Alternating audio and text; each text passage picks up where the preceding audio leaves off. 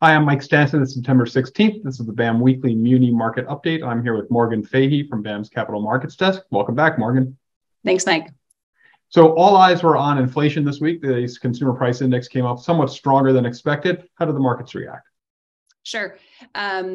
So those numbers definitely came in higher than expected, showing an increase of 0.1 for the month and then 8.3% for the past year. That data kind of seemed to take away the slim chance of a 50 basis point hike for next week and started to spark some conversation about a potential 100 basis point hike.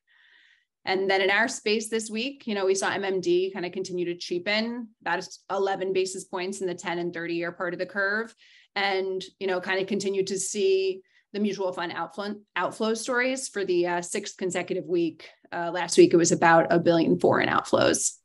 Yeah, those interest rate moves in the muni market forced us to change the scale on our chart for this week.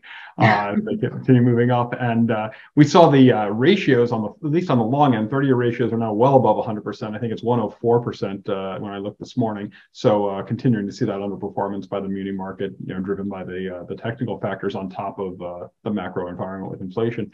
How did the new issue market respond? Sure. So the new issue calendar this week was about $9 billion, which, was a heavier calendar than we've seen.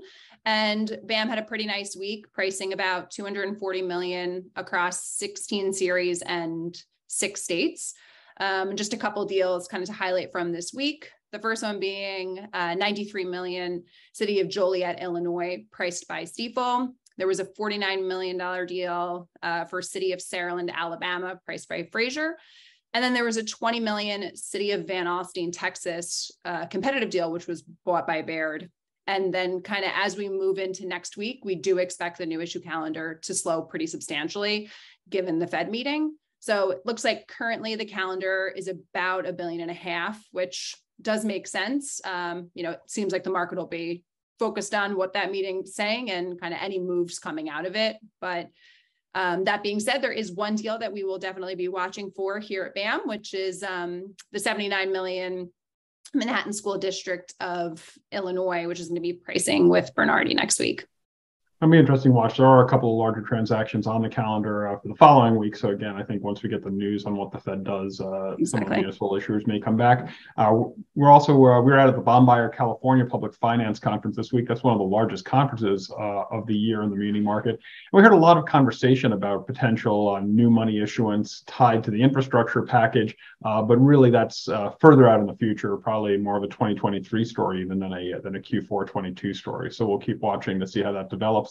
We're going to have a video next week with Mark Capel from BAM's San Francisco office where he talks about some of the takeaways from that conference. So people should stay tuned to BAM's YouTube page. Well, thanks for being here for this week's update, Morgan. We'll talk to you soon. All right. Thanks for having me.